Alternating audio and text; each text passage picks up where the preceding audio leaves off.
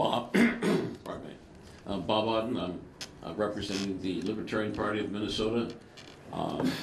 We find this to be a very dangerous bill. The problem it seems to be correcting is that it's trying to assist voters because voters don't vote for judges. But when you go to the problem really is that our judges are appointed rather than elected, even though we have this so-called election. The governor appoints them midterm. The judges don't complete their term, and then when they come up for election at the next election cycle, we have the word incumbent on the ballot. And no lawyer wants to run against an incumbent because if they lose, there's going to be retribution. So that's why there's no one else on the ballot. And people really don't want to vote for these positions because they don't know anything about them.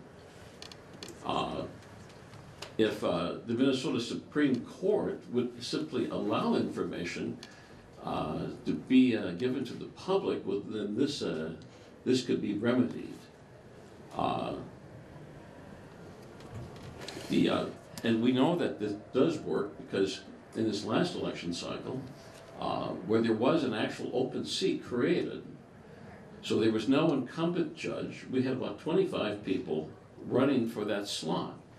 So you don't have just the one person running, you had a whole slew of people running.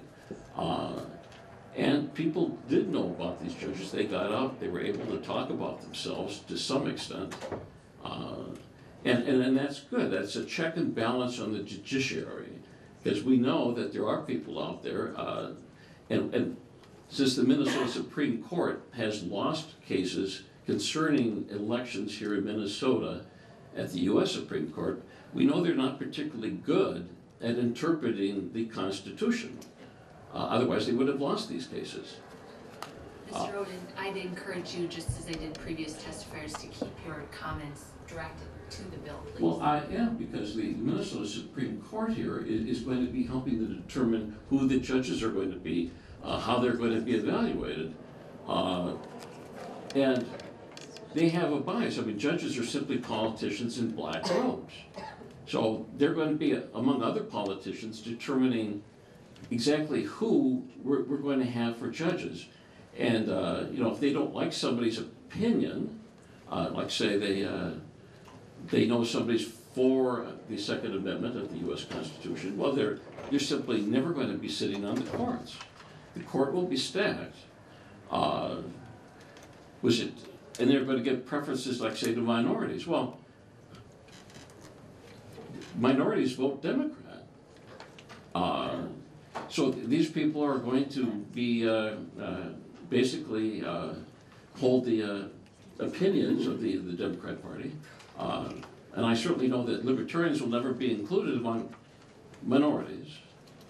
The judicial performance evaluation, which has to be approved by the Minnesota Supreme Court, I mean, it's all subjective.